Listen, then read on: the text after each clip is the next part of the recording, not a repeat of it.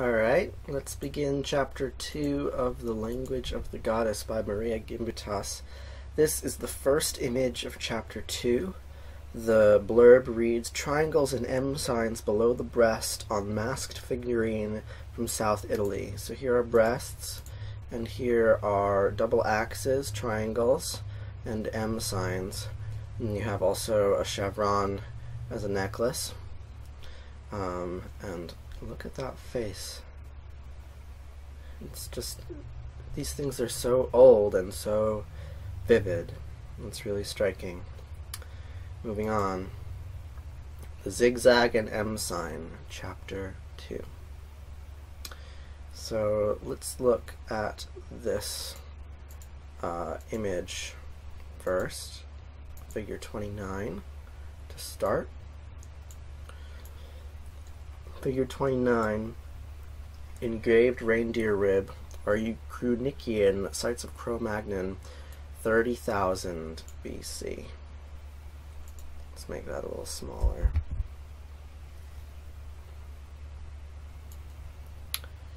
So there's the reindeer rib with an image of a figure with M's, squiggles on it, 30,000 BC. Maybe it's an animal, maybe it's the goddess, probably both. Okay. Zigzag image of water.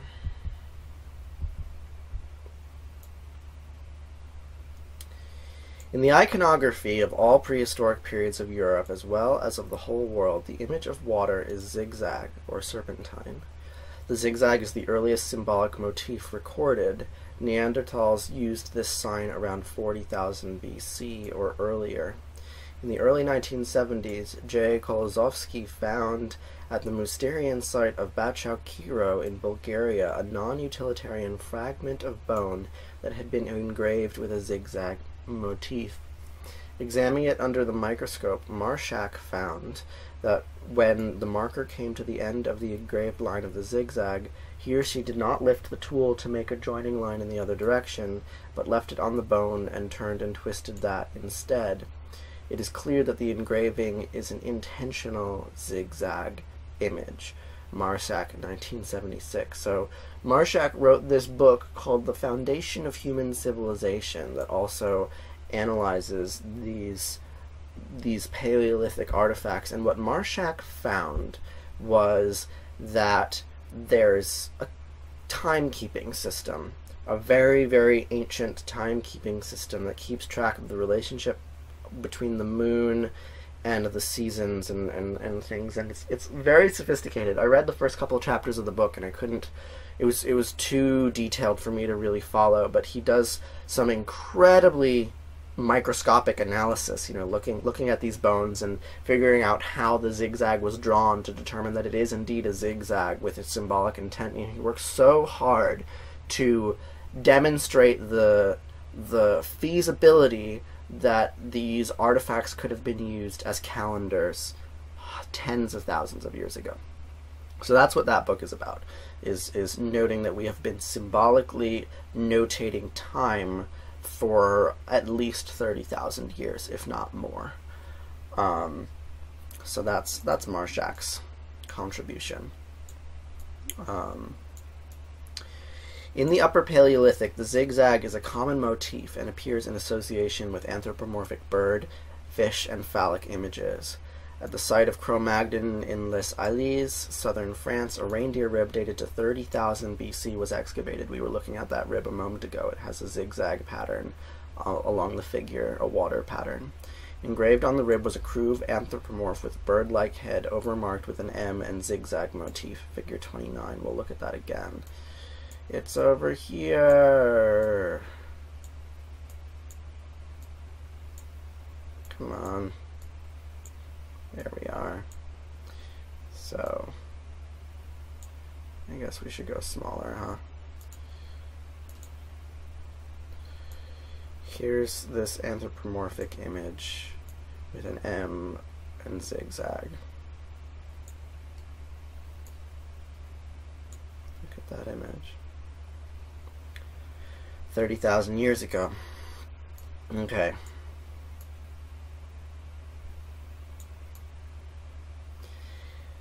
If the head of the figure is a water bird, it represents the earliest human water-bird hybrid marked with a symbol of water, regenerative force. The zigzag alternates with the M sign, an abbreviated zigzag. In Magdalenian times and later Old Europe, zigzags and M's are found engraved or painted within uterine lenses, vulva shapes, suggesting the symbolic affinity between the zigzag, the M, female moisture, and amniotic fluid. Alright, let's see all those connections in figure 30. Here's figure 30.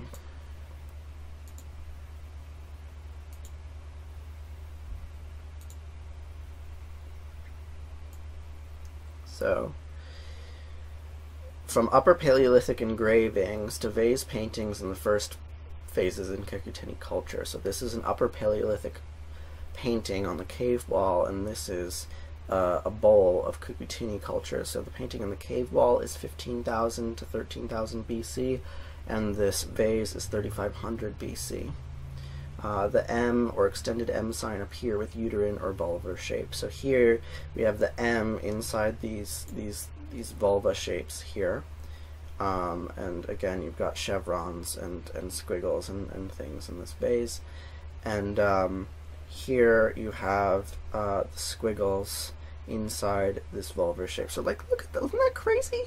Like, here's this symbol of parallel lines forming an oval with a squiggle inside it. Here it is once, here it is again, parallel lines with a squiggle inside it. And then, literally 10,000 years later, parallel lines with the squiggles inside them. Parallel lines with the squiggles inside them. So the continuity of these symbolic motifs is just kind of astounding. And like I said in the past video, that continuity alone is strong evidence of their symbolic nature.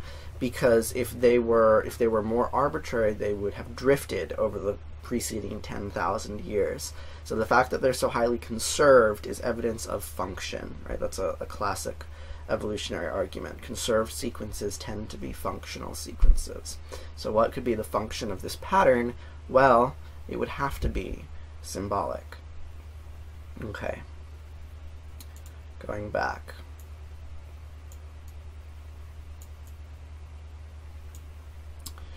Single and multiple M's on vases. The M alone, or in duplicate or triplicate, is frequently the central ornament on vases during the 6th and later millennia in Old Europe.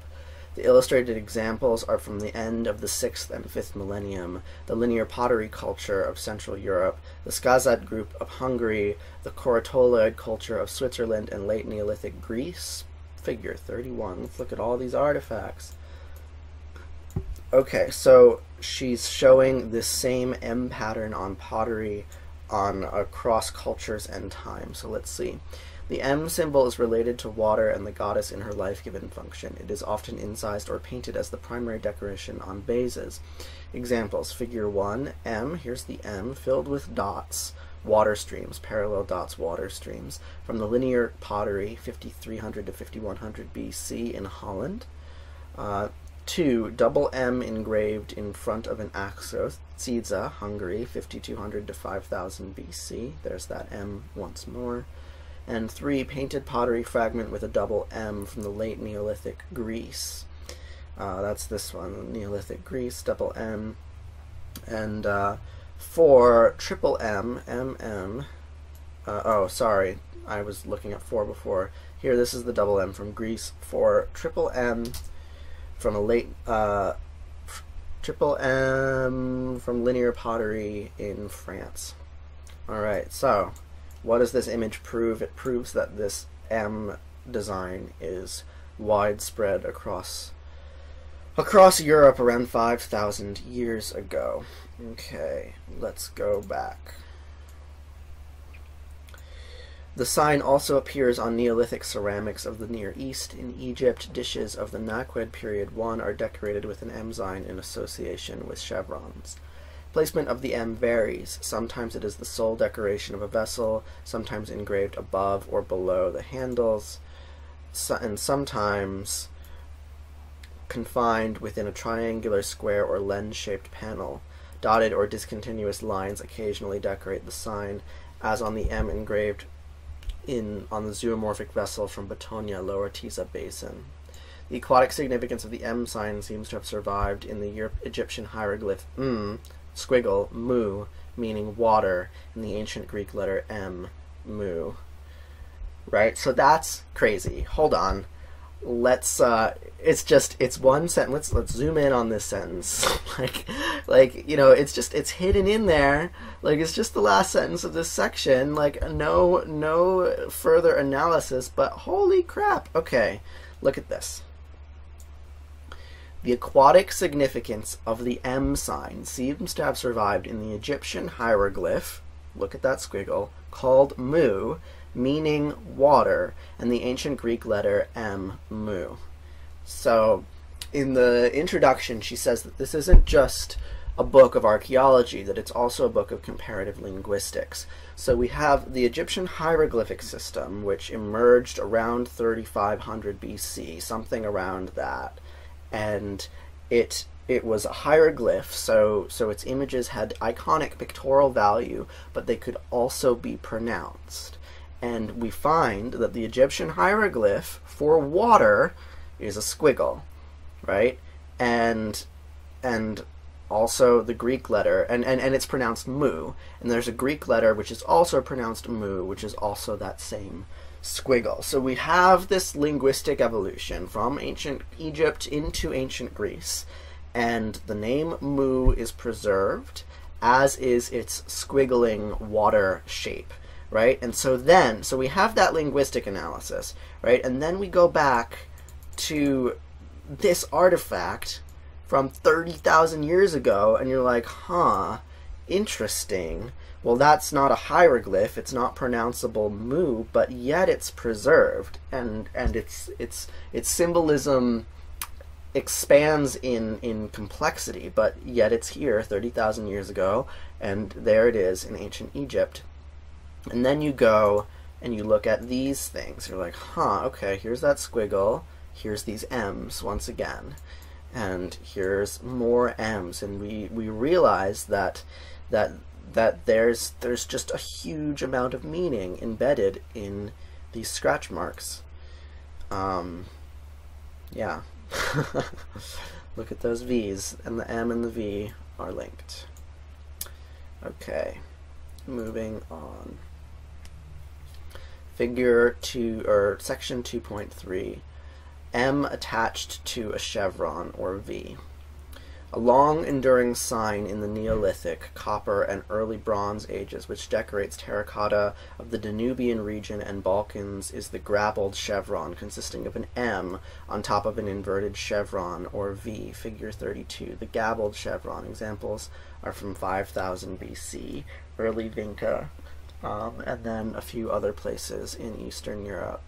So there's this symbol here, right? And then she talks later, but I'm going to go into it now, there's this, let's see, I want a new window. There's this symbol called humus. Let's look it up.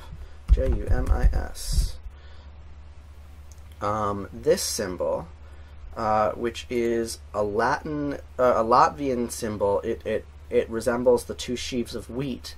But you can see, this is also the logo of Space Future Uploads, one of my YouTube channels, and you can see the similarity of this symbol with this one, right? Even though this Latvian symbol is much more modern, it represents an Indo-European god, humus, right? If we go back, it's a Baltic pagan god who personified the harvest. Yeah, so that's pretty amazing, right? That you see this symbol 7,000 years ago and it's preserved today. You can see it on buildings in Latvia. Okay, yes. So it's frequently found inside dishes or on pots, lids, pendants, loom weights, and plaques. Often the sign alternates with meanders, multiple chevrons, and the 3 parallel lines. The configuration was used over a span of 2 millennia in all phases of every cultural group. The combination of the chevron and M suggests the intimate relationship between these symbols, right? So here we have a chevron, an M, and then a chevron directly underneath it, an M and a chevron directly underneath it. So these symbols are combined, which indicates that they have iconic similarity to one another, But, you know, look at this. Like, this is combined, and then this looks like rain here, right? And then we also have this form, this anthropomorphic form of arms and legs. And, like, there's these symbols have multiple valences. Or, like, look at this, right? Where you've got this, if you see it as a human form with arms and legs, and then there's that emphasized vulva, that emphasized chevron.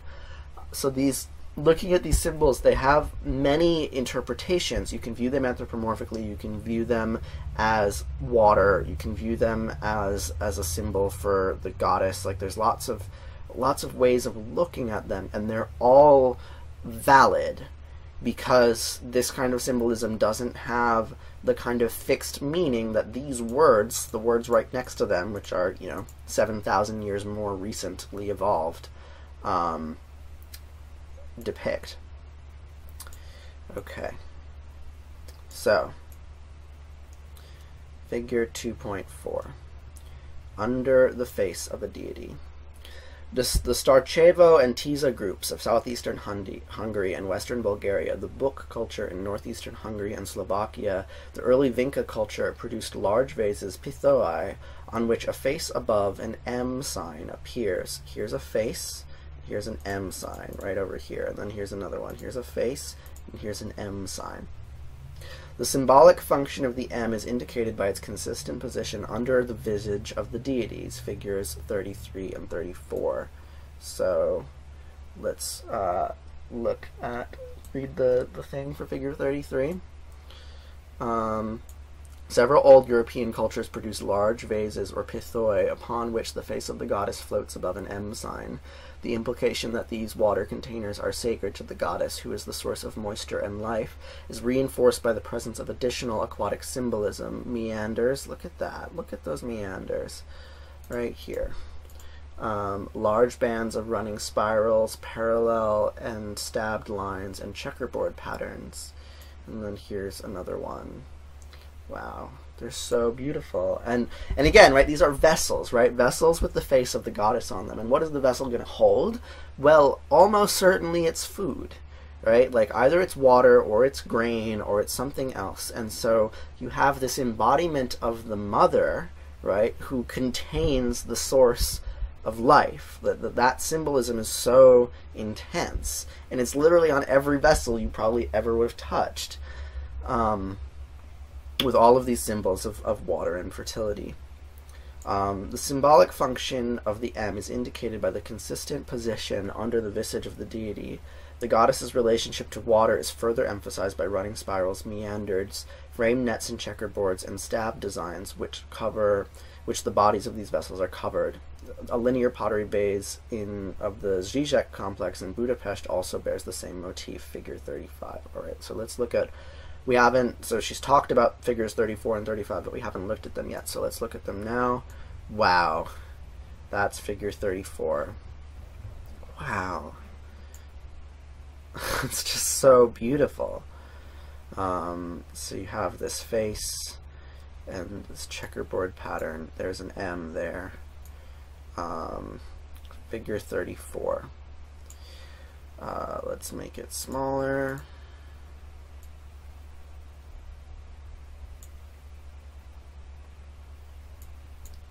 On this anthropomorphic pithos, the M is associated with the brush signs, nets, and meanders. On brick red surface, the arms are painted red and yellow, and the belt around the body is white. Ziza Group, Hungary, 5000 BC. And then here's figure 35. The linear pottery vase represents a pared down version of the goddess face above the motif. Look at that face with an M underneath, right? Like, so this symbol, like, she's just shown us, like, what, 6 different vases that all have a face on the neck and an M underneath. Like, that's pretty remarkable. All of which, yeah, I mean, 7,000 years old. The conjunction of the M sign with the face of the divinity on large water containers is significant. Moreover, this divinity is associated with the design motifs which comprise old European aquatic symbolism.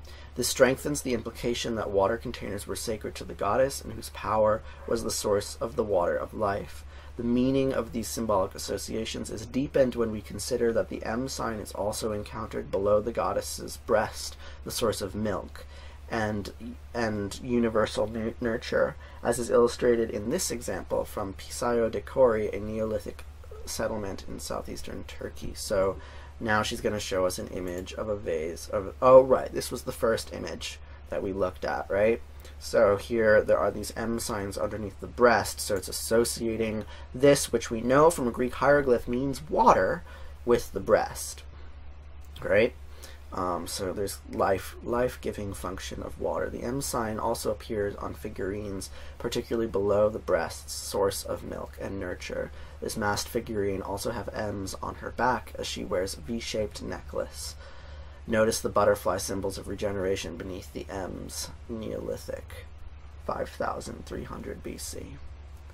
Alright, I think that is the whole of chapter 2. I'm pretty sure we've done everything. Yeah. So to summarize, chapter 2 goes into this symbol, and I think the strongest piece of evidence for this symbol being important comes here, right? With this sentence. I'm going to read this sentence again. The aquatic significance of the M sign seems to have survived in Egyptian hieroglyph M, mu, meaning water, and the ancient Greek letter mu. So what she's shown is we have modern linguistic evidence of the meaning of this symbol, and it's a symbol that goes back 30,000 years in all of these different forms. Yeah, so that's pretty special. Next we were going to do chapter 3. I'll see you there.